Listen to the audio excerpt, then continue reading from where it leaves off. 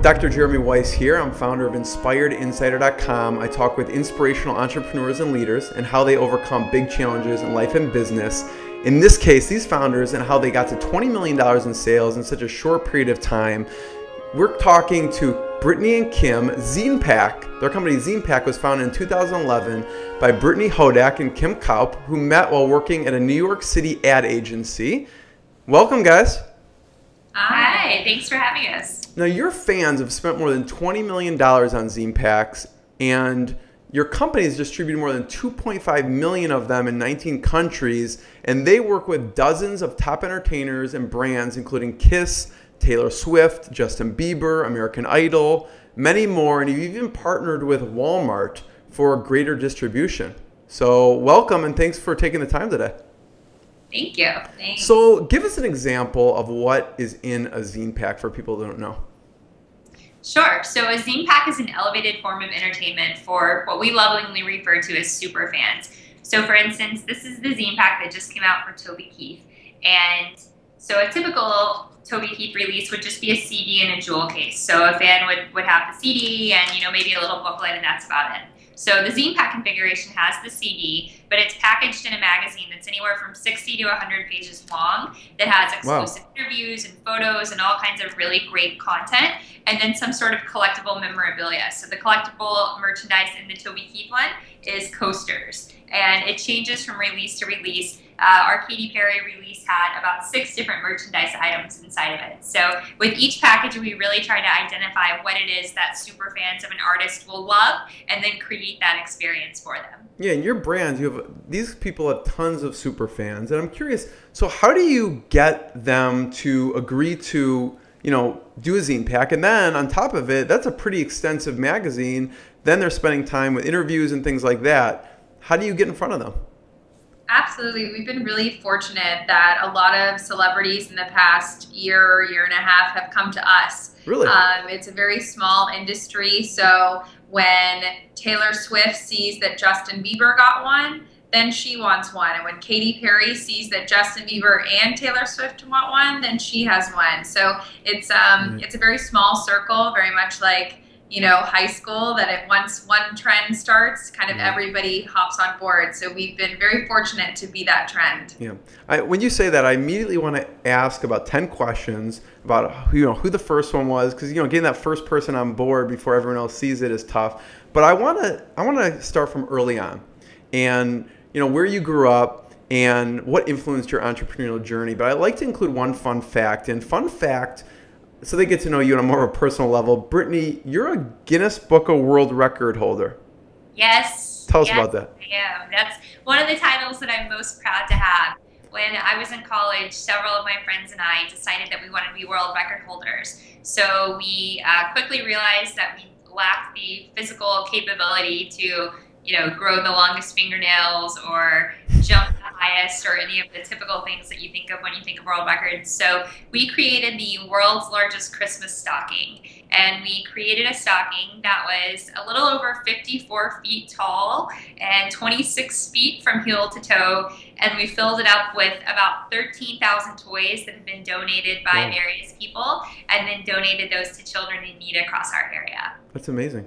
How do you get 13,000 toys in a stocking?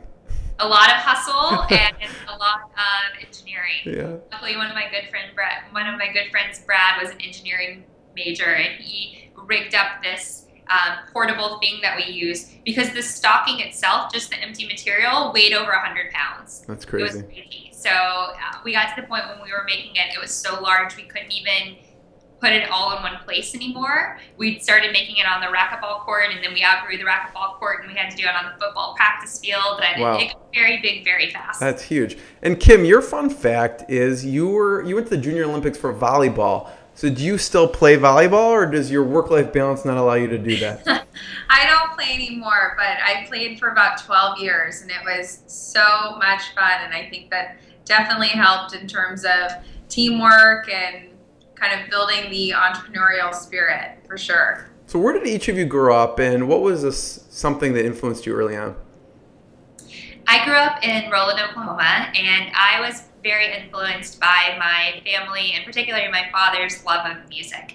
So music was always an important part of my life. And when I was 16 years old, we got to go job shadow for a day at a place that we wanted to work, and I chose the local radio station. And when I was there, I said, you guys have got to give me a job. I'll do anything. I have to work here. And they said, okay, well, we need a mascot, so you can be our new radio station mascot. So my first job was as Sting the Bee, the giant bumblebee mascot that would go out and do rodeos and carnivals and car lot remotes, and gradually worked my way up to various other jobs in the entertainment industry. So you have to be in shape to do that? I mean, what do they make you do push-ups, or what do they make you do when you're running around the rodeo?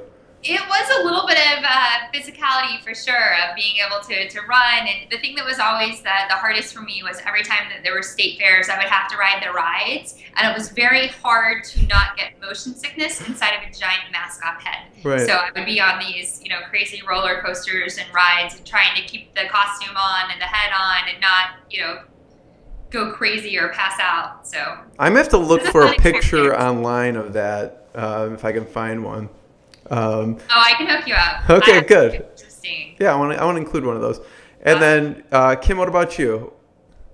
Where did you grow up? I grew up with a love of publications.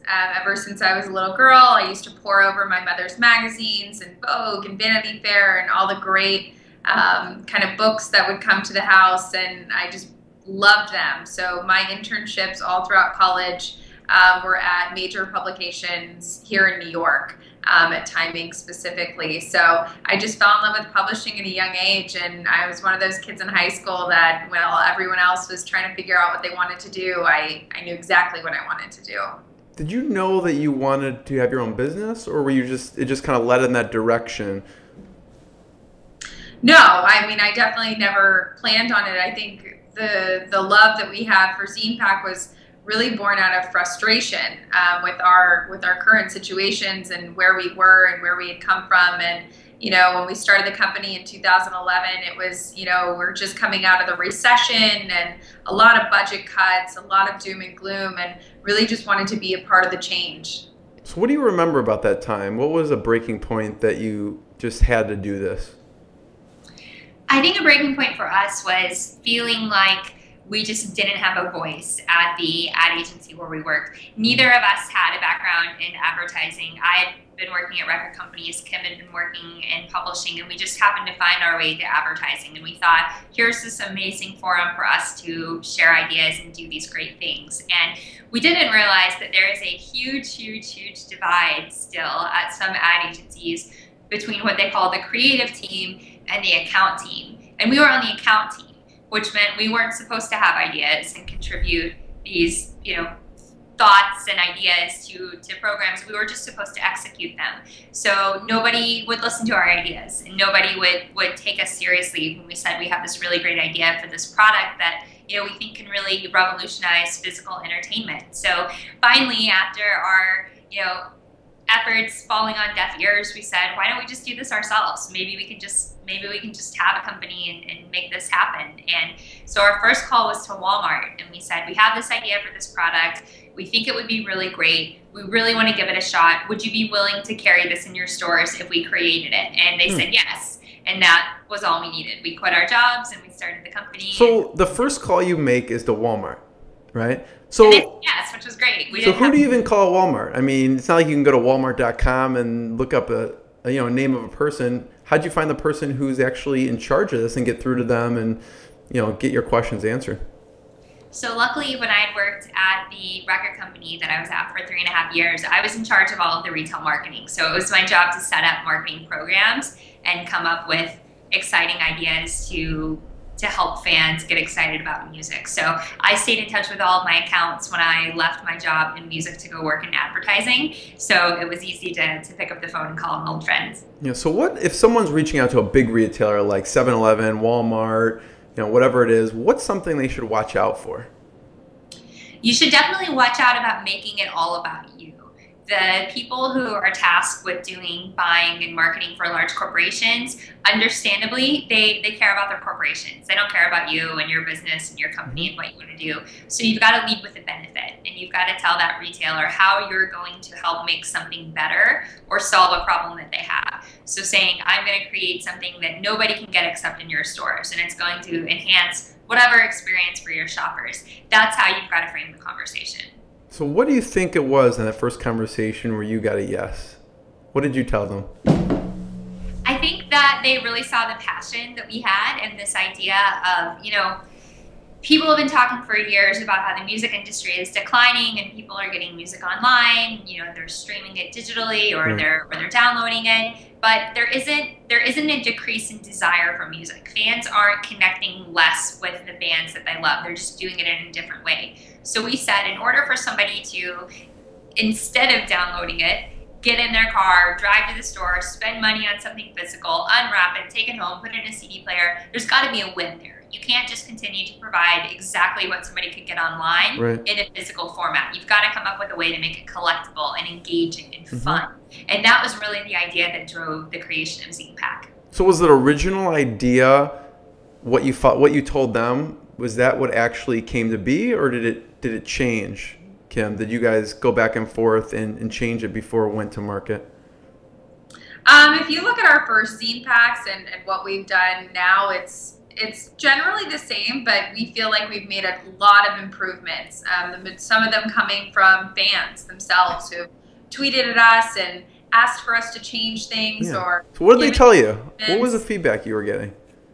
We got feedback once from someone who had a recommendation about they're called die cuts inside our packages, and this one looks like a bottle, but we had been doing them horizontally instead of vertically, and someone had wrote to us and said, I think it would be awesome if you, and we had only done a couple at this time, and he said, I think it'd be awesome if you did it vertically. And we said, you got it. And so our next release, we had it come out, and he was super stoked. And we love hearing from fans and any kind of cool ideas that they have for us. Yeah, go ahead. The thought behind that was, when we had it horizontally, when you turned the package upside down, it would fall out. So he said, you know, I always drop my CDs when I take my ZinePak to my car with me because I pick it up the wrong direction. So, you know, feedback like that has really helped us make the products better. Yeah. So what other feedback, was there any feedback that you got that, you know, because you get a lot of feedback and you can't, you know, do everything. What's something that maybe, was there something that you resisted at first, but then you found more people were saying it? You know, one thing that we've really worked hard to integrate is this idea of letting fans contribute to the conversation in the ZinePak. So a lot of times these come together under very quick timelines. So there isn't time to solicit questions from the fans or have them help us create it. But we hear that feedback all the time. So we've really been working to implement that. And on our Katy Perry release that came out last month, for instance, we let fans ask questions on Katy's Facebook page and on the Walmart Facebook page. And we incorporated about a dozen of those questions from fans all over the world into the finished book. And on our Duck the Halls release, which is the Christmas album from the family behind Duck Dynasty, we actually let fans choose the cover for that. So we gave them 3 different options and we let them vote on the one that they liked the best. And we're trying to do more and more things like that because that is the #1 thing we hear from fans is we love the finished product, but how do we get to participate before the project is done? So we're actually launching a ZinePak app in January that people will be able to download, and they'll be able to give us suggestions about our products before they come out to help us influence what we work on. Yeah, I love that because now they're helping you create it, and they almost feel ownership, you know, over it, and they're gonna love it even more because they're contributing to it. That's really smart. Now, I want to know how you guys met, and also how you decided that you were good to partner up together. Yeah, I mean, it's a really ordinary story in that we met at an ad agency. It's a very small activation agency. They do events for brands, and we just decided, again, going back to what Brittany said about the echoing frustrations with the creative and account side that we were at, really decided that it would be best to leave the company. And we got along really well, and we had complementary skills, and thought it would be a great idea to try a swing at the company. And I'm sure you've read, we never intended for it to fail, but we also never intended it for it to succeed as quickly as it has. Yeah, I mean, I'm sure a lot of people at the company weren't so happy, and you probably got along with you both seem like nice people. You got along with most people there.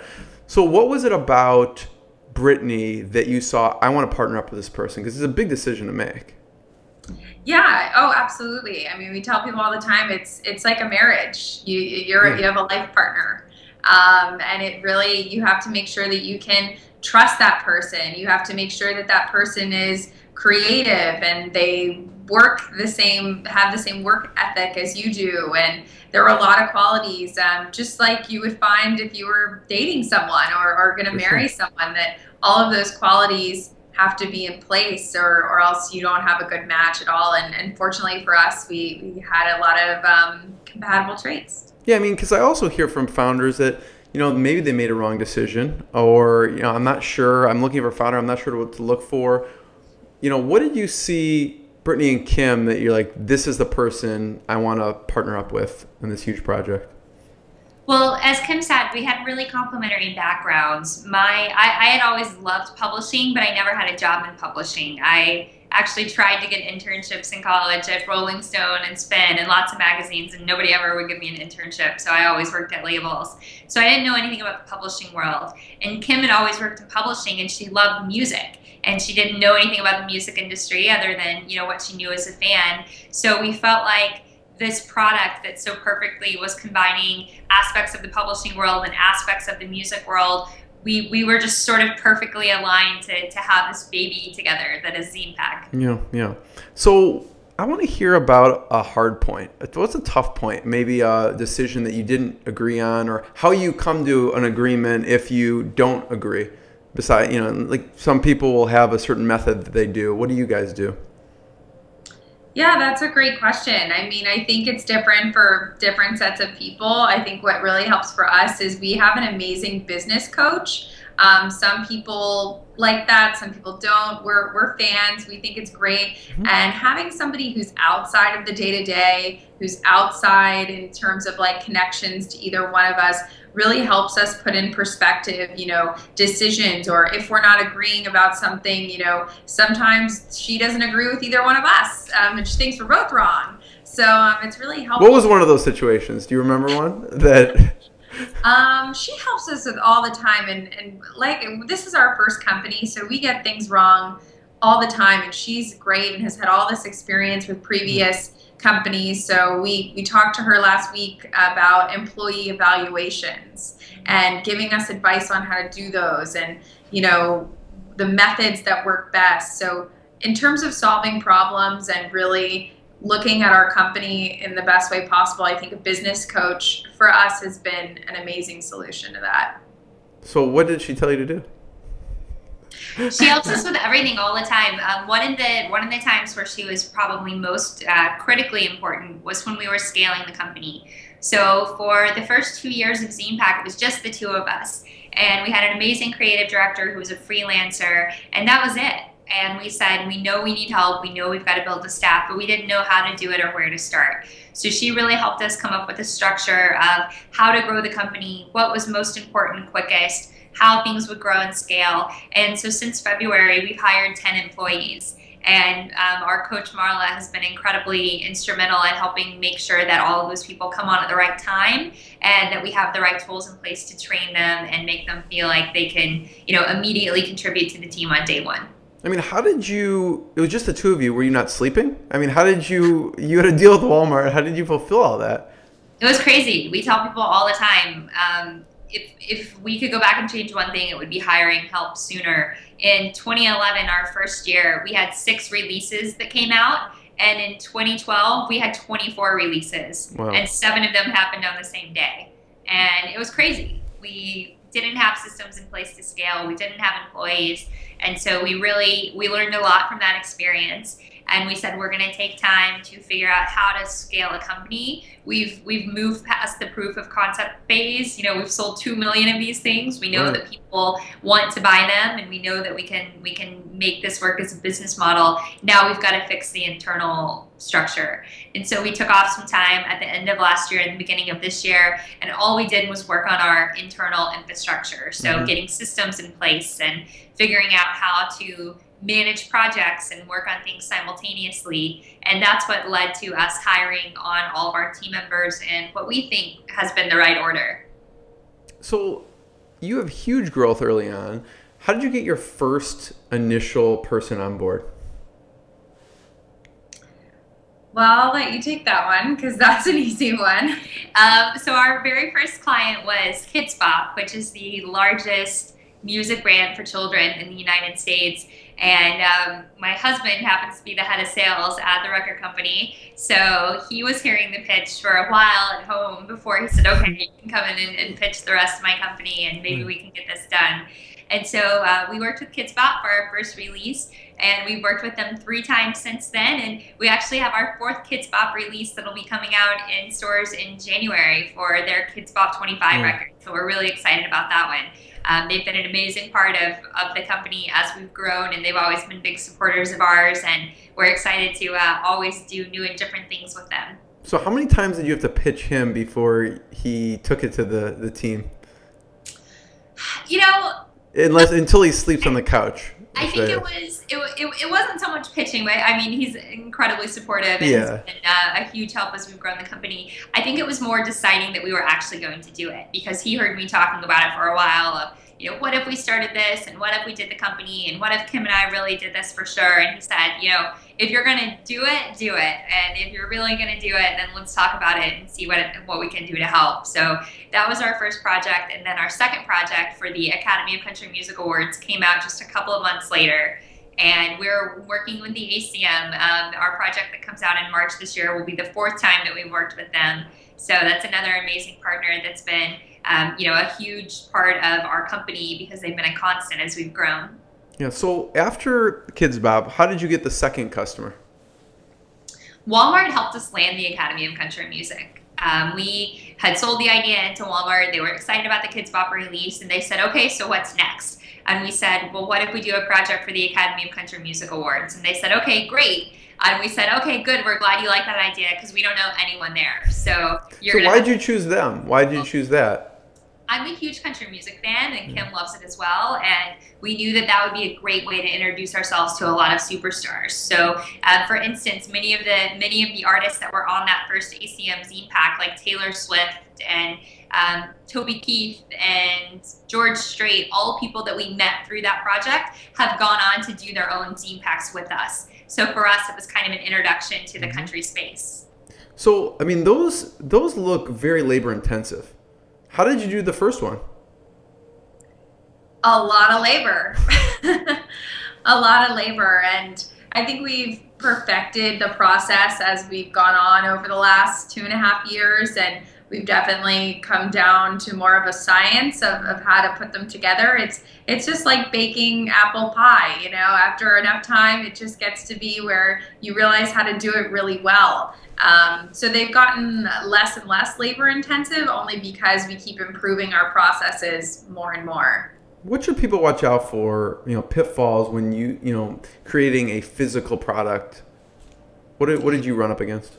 One thing to be really conscious of is your inventory. So in creating a physical product, it costs a lot of money because you have to pay for a lot of stuff. So one thing that's been really helpful to us is having a charge card. We didn't know what a charge card was for the first year that we were in this company, and we were putting things on 7 or 8 different credit cards and moving balances around and saying, okay, we know we've got to pay this vendor on the 15th, so we really, really hope that check from the client comes in on the 14th.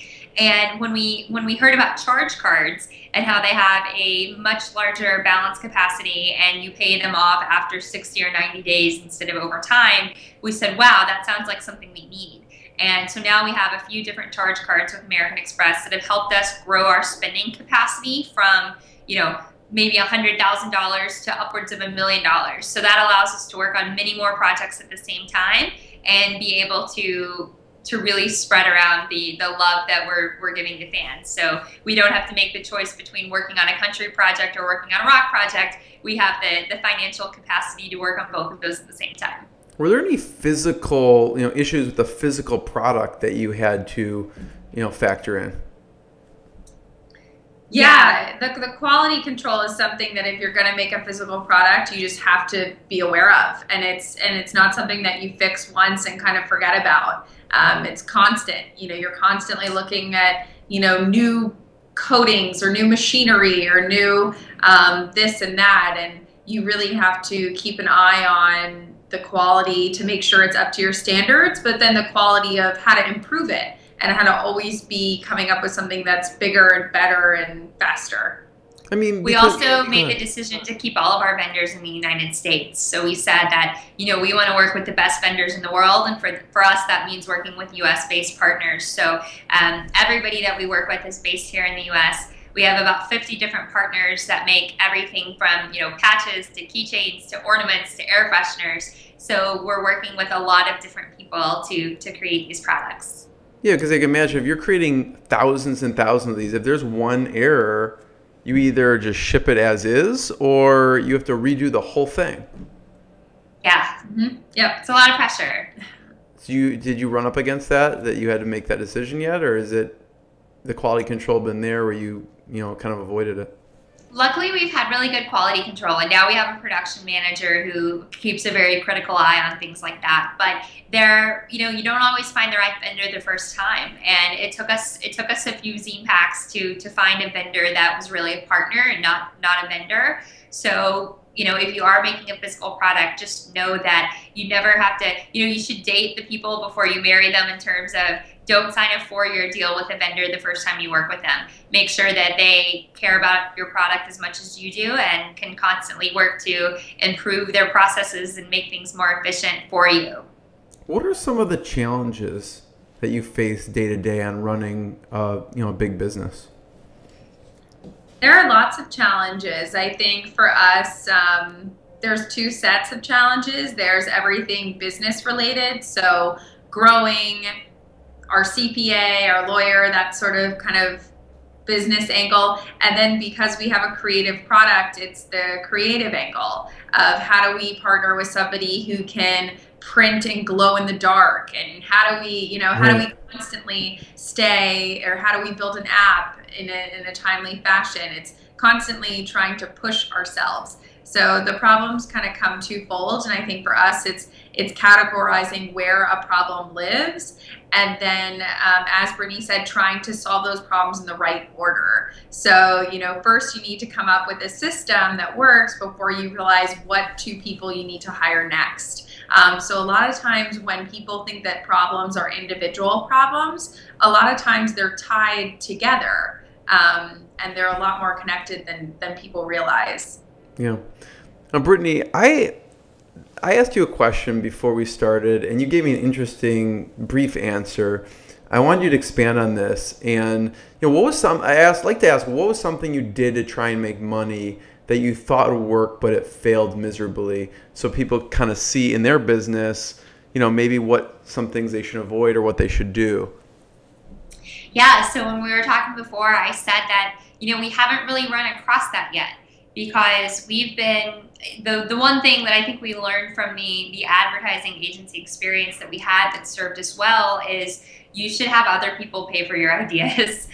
You should sell in an idea to someone before you spend money to figure out whether or not somebody wants to buy it. So we've really put a lot of the effort on pitching things and selling things in up front so that there aren't any big surprises. We're not going to spend $1 million to build something and say, oh, we hope somebody wants to buy it. We hope they want to do it. We've been able to make really great comps and compelling stories and, show market research and consumer data to get people on board with ideas before we move forward with them. Right. So, for example, we're working on an app to power augmented reality experiences for our ZinePak products. that's something that we wanted to do for a while, but we said we're not going to take on that financial commitment until we line up some clients who say that they want to take advantage of that. So now that we have 3 or 4 clients that have said, I absolutely want that included in my ZinePak, it makes financial sense for us to make that investment because we know that we'll be able to recoup it. Yeah, I wanted you to make that distinction because it's not that you haven't failed, it's just you put it out to the marketplace before you spend all the time, energy, and money, you know, working on it, and if it's not getting the traction or you don't have actual, you know, clients from it, then you just kill it and go on to something that will, right? So I don't want people to think, oh, everything they do just works. You actually have a method behind the things that you launch, right? Yes, Absolutely. Yeah. So what's augmented reality? So I can actually show you. I don't know how well it's gonna work over Skype, but augmented reality is using a phone or tablet to power something from a printed page that isn't there in real life. So for instance, this is a project that we did for Selena Gomez's fan club. And this one is powered by a blip through an app called Blipper. And with this experience, let's turn the volume on, you can scan this page with the phone, and on the smartphone, you see how now there's something different on the phone. There's that pop-up there telling you to touch it. So when you touch it, it powers this. Hey guys, thank you so much for joining the scene. My fans gave the absolute world to me, so I created this special ZinePak just for you guys. It'll include sneak peeks to my Stars Dance album, my tour, my fashion, my movie projects, and much more. And the best part is you can't get it anywhere else. That's pretty cool. So I hope to see you guys on the road. Get ready. Yeah, so you can do so much That's a great serious stuff with technology. augmented reality. Yeah, you can have anything come to life. So you can have photo galleries, you can have interviews, you can have videos like you just saw with Selena, and you can do really fun photo booth, virtual photo booths where you can take your picture with a celebrity or put your face on the cover of a magazine. So we're working to integrate all of this into our future ZinePaks, and we know from the fan response to a couple of the ones that we've done using outside vendors that fans love this type of interaction. So now we're really excited to be able to bring this in and offer it as part of the overall ZinePak experience. I mean, obviously you love the music industry. What's a fun celebrity story that you got to experience because this is your company? There's so many of them. Yeah, we've had a lot of great opportunities to meet and hang out and go see great performances by some of the people we work with. I think one event that we look forward to going to every year is the Academy of Country Music Awards ceremony. It happens in Vegas, which is always a fun place to go, and any excuse to visit Vegas and hang out with the people that we work with year round in a really relaxed, fun setting that isn't necessarily New York or Nashville or LA. It's great fun, and we look forward to it every year. So who have you met that you just pinched yourself when you were actually talking to them? Gosh, there have been so many. Kiss was one of the ones that I was really excited to work with because I grew up as a huge Kiss fan. So getting to work really closely with, all the guys in the band to put it together was really special, and everybody was really involved. But Paul and Gene especially were very involved in the creation of the piece, which was great. We actually dressed up as our favorite ZinePak characters for Halloween, everyone in the office, and I came dressed as Tommy Thayer from Kiss to show the love for that project. So that one has a very special place in my heart. So were there any, can you think of any meetings that you got with actual, the entertainers that they weren't so easy? I mean, you called Walmart, you had connections with them, your husband had connections. What was one that you remember just going back and forth and being persistent over?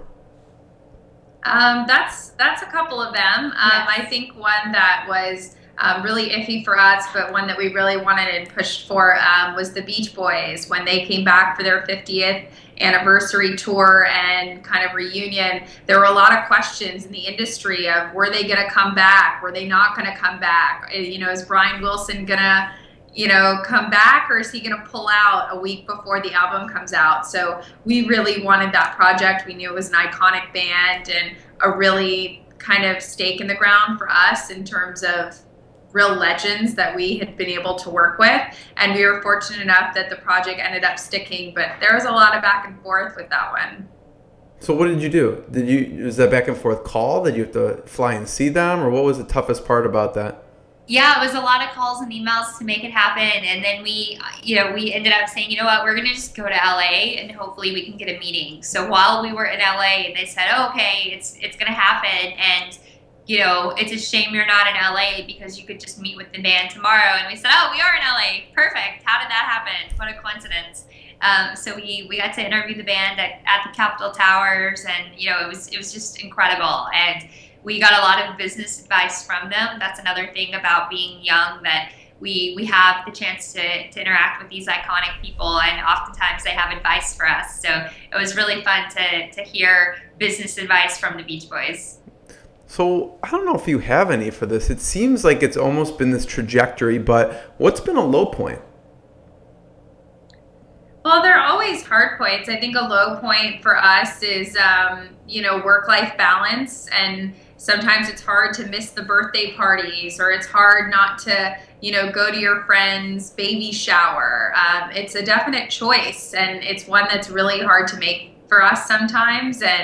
But at the same time, obviously, we find this so rewarding that it's been a lot of compromise on our friends and family as well. So we've been really fortunate to have people around us that really understand kind of what we do, and we're at the mercy of our schedules sometimes. Yeah, I ask because that's the real story. I mean, you're starting a big company. It was the two of you to begin with, and most people think, oh, yeah, they just, they check out at 6. That's not the case. What was something painful that you had to miss out on because of you growing the company? Oh man, I wrote an article last week for Forbes. My mother, I think it was last Christmas, caught me under the dinner table at Christmas Eve emailing because she was just, and scolded me.